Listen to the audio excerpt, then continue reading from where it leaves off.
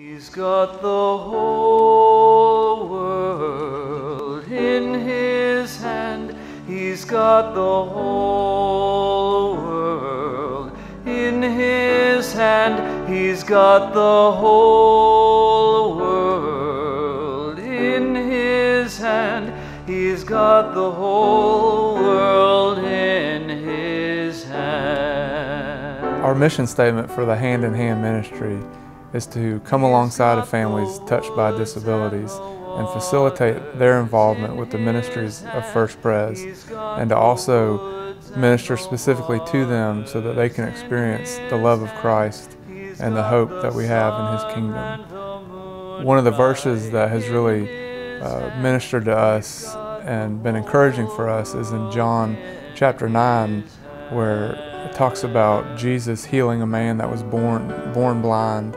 And His disciples came to Jesus and asked Jesus why this man was blind. Was it because of something he did? Was it a sin of his parents? And Jesus said, no, it was so that my works could be displayed through him. So one of the greatest blessings for us has been our relationship with Margie and Jean.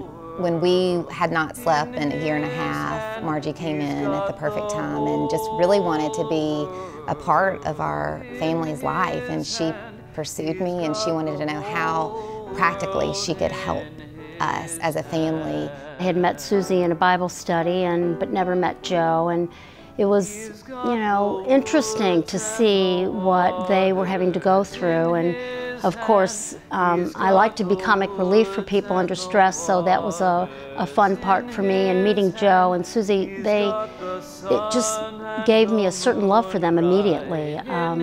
I felt for what they were going through, and never having been through that myself, though, I felt a loss that I didn't know what I can do or what I could do to help them. This really ministered to Joe and I so much. We were able to sleep well through the night. We were able to do things with our other children that we normally didn't get to do because of Sadie.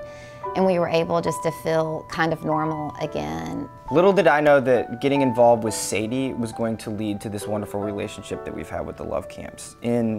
Through getting to know Sadie, I have found a sister in Susie, a brother in Joe, and nephews and nieces in Noah and Maddie.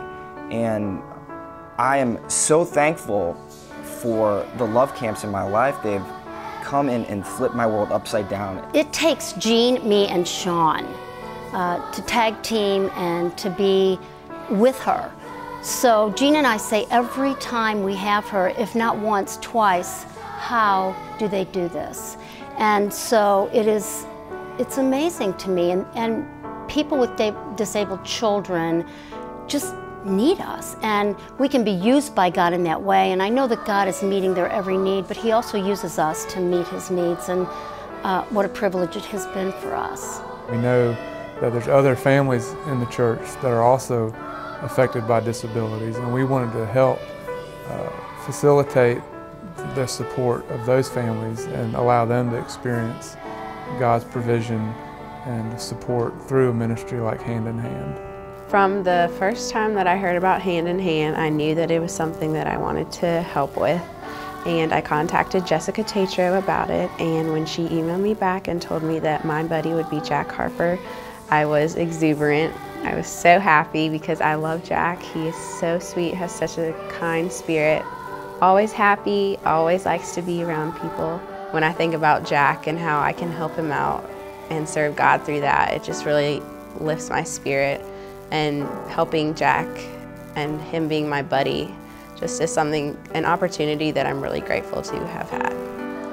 One theologian has said that grace for the Christian believer is a transformation that depends on your realizing that you are desired, that you are significant, that you are wanted.